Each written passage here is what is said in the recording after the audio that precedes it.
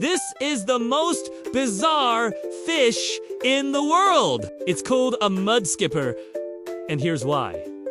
First of all, it can walk on land. It basically has legs that are connected to its fins, and these legs are way stronger than they look.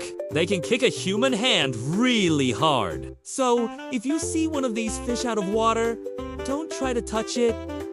Just let it be. This fish can also breathe through its skin, and it uses its fins to help it breathe. So, if it gets stuck somewhere, it can suffocate. So, if you see one of these fish, make sure it's in water. And finally, it looks like a fish, but it's not.